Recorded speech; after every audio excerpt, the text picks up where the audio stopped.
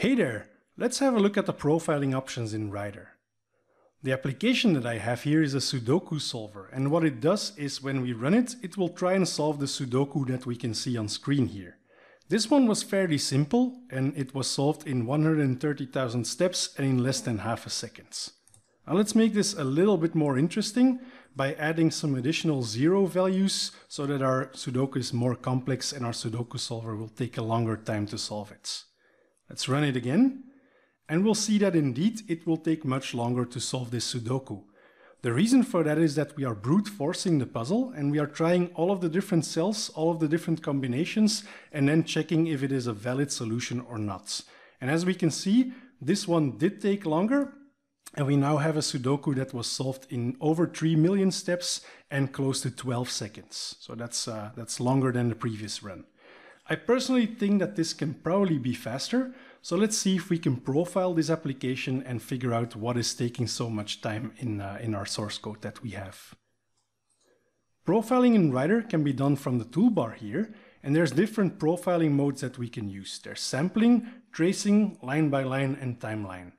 We'll go into those in a future video, but for now let's select timeline and then start the profiler. What will happen is that the profiler will launch our application and attach to it. Startup takes a little bit longer because of course it has to attach and start collecting all of the data, and then our application simply runs as normal. And once it finishes, we will get the opportunity to investigate and look at a performance profiling snapshot in the IDE. Our application run has now finished, and we can now dive into the snapshot that was captured by the profiler. In the snapshot, we will see all of the different methods that have been called and how much time they took in general. And we also get, because we had the timeline filtering or timeline profiling active, we can also do filters on subsystems. So for example, we can figure out where time was spent in terms of file I/O, which in this case should be fairly limited because all we are doing is reading from this Sudoku text file.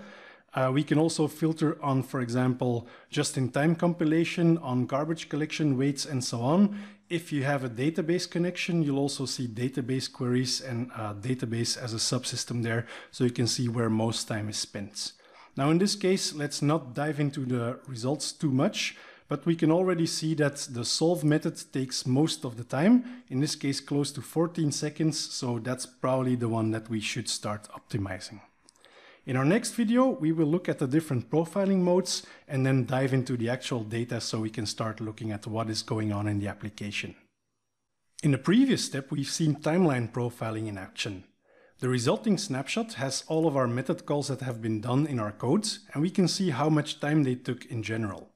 We can also filter by subsystems and, for example, say we only want to see methods that did file I/O or only methods that did link code and so on.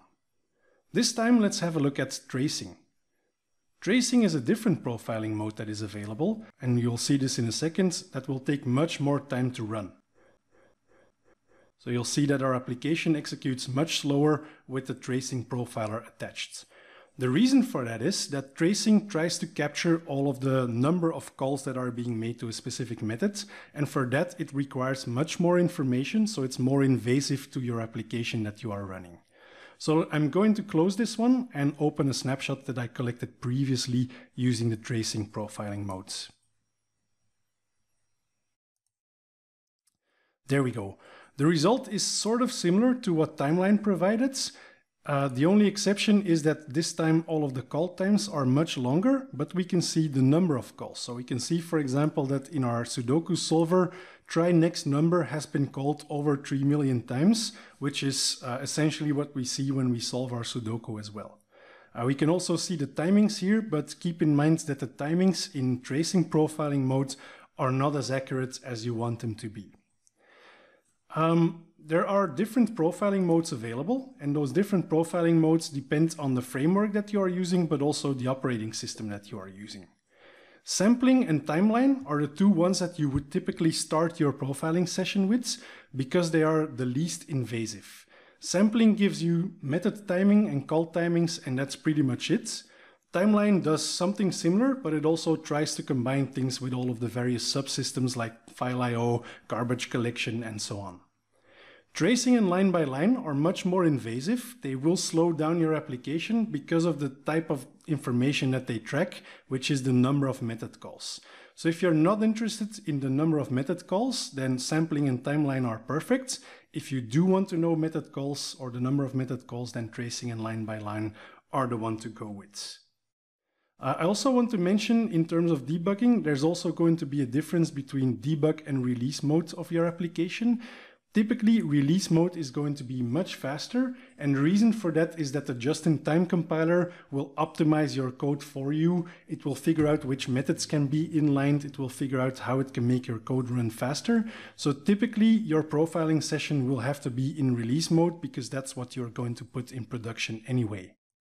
Now for the remainder of this tutorial, what I'm going to do is make use of the debug modes because it gives us a number of interesting performance issues in this Sudoku solver that we can look into with the profiler. In our next video, we will have a look at how we can optimize this application. Alright, let's start optimizing our application. I'm going to start with profiling again, and for this specific one, I'm going to make use of sampling as the profiler. The reason for that is sampling and timeline as well have low profiling overheads, and since I don't do any database access or file I/O and so on, I think timeline may be overkill for this specific application, so let's go with sampling instead. While I was saying that, we captured the snapshot and we can dive into that snapshot. What we'll see here is the methods on the left, the call tree of the application, and we get a highlight of the hot path. So we can follow the first item in our tree and we can see the entire path of methods that takes most time.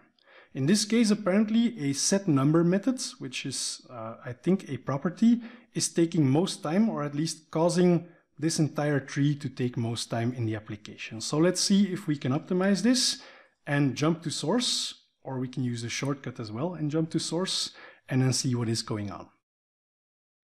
Now, number is a property, and properties are essentially methods. So when we set them, we are calling the set method. When we get a value, we call the get method and then get a value from a compiler generated field in the background. So instead of making this a property, let's maybe see if we can optimize our code by making this a field. So let's make it a field, save, and then profile again so we can see if this has actually optimized something. This is, by the way, a very good workflow. Profile, check what is happening, then make a change, validate if the change you made actually solves something, because if it doesn't, maybe you want to keep your original code instead, because there's no use in optimizing it if it doesn't do a thing. Right, our profiling session finished. We can go to our previous one. We can see we came from 12.180 seconds.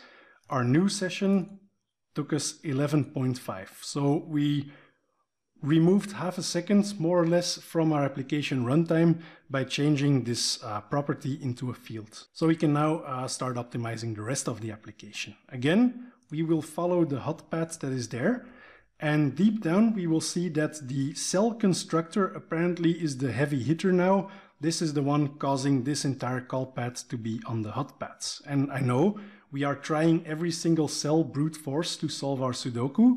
So this is probably the reason why the cell constructor is there. We are just calling it a lot, but there's not a lot of logic. We are basically setting 2 fields in our class and that's it. So there's not a lot of room to optimize things here, which means that we can maybe ignore this specific one. And what we can do is in our snapshots, let's say this copy method, this entire copy method, let's act as if we already optimized this one. The context menu gives us an option to exclude the methods, but we can also exclude the entire call paths. And in our snapshot, the timing of this specific method will now be set to 0, which means we virtually optimized this entire thing. And the next item on our hot path is now going to be this cell method that we are calling. The cell method is on our board. So let's jump to our board class that we have. There we go. Find that cell method. And we can see what it is doing. So this method apparently is taking a lot of time, but the only thing it's doing is apparently checking an array that we have and then fetching a specific cell by row and column. So again, this is a method call. The compiler, or at least the runtime, will have to load some variables onto the stack, check that array, then push something from the stack again and give it to your application. So maybe instead of making this a method call, we can optimize this entire thing by using that array directly everywhere we are using it. So if we would go to one of the usages, instead of using that cell method, what we could do is make use of cells and then set the row and the column and use that one instead. Now, I optimized this one manually, but that's probably not the best way to go because there's still 8 usages of this cell method. So what we can do instead is refactor it using the refactor this menu and inline this method. And what will happen is that Rider will optimize our codes and essentially take the body of our current methods and use that as the call everywhere the cell method was used previously. And we can see that here, Rider now optimized everything and made use of that cells array instead of calling that methods. Again, we want to validate that this fix actually did something and that our performance is now better.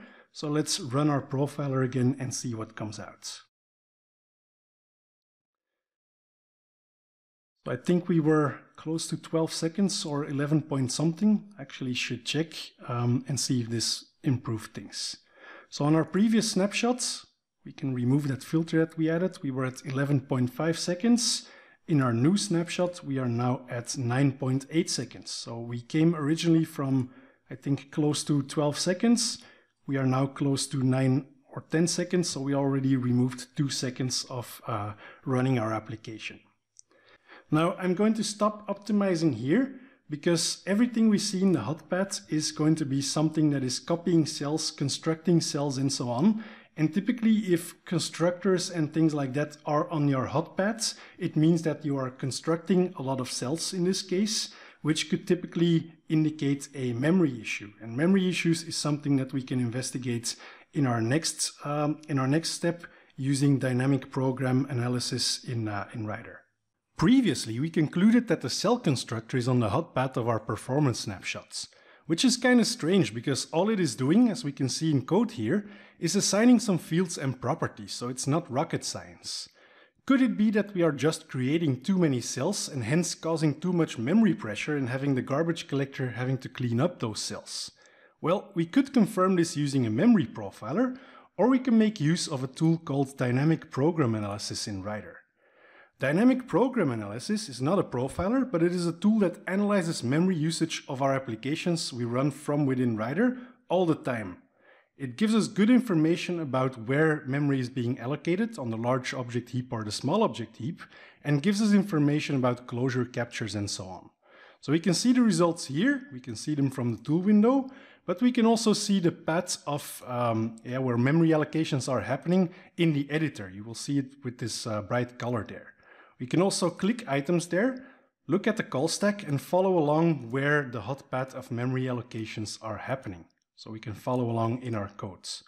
Now, cell constructor is the one that we expect or suspect of being a heavy hitter in the memory profiling snapshots. And indeed, we can see that DPA also flagged this one as cell.copy, where we are allocating types of type cell, which is what we expected. So we can optimize this. Let's go to our cell. And instead of making it a class, in this case, what we can do is make it a struct. By making it a struct, we are no longer allocating it on the heap, but we are allocating on the stack. Don't do this for every single application, but in this case, this should be fine because all we are doing while brute force solving our Sudoku puzzle is creating cells, destroying cells, creating cells, destroying cells. So by making it a struct, we should be allocating it on the stack now instead of the heap, and DPA should no longer flag our copy cells as being the heavy hitter. So let's refresh the results here. And we can see that the memory usage went down. We are still allocating there, obviously, but the big memory usage went down. There's another interesting one here. That's cell.popNextNumber. This one is basically checking the next number in our application to see if our Sudoku puzzle can be solved, but it is capturing a closure object.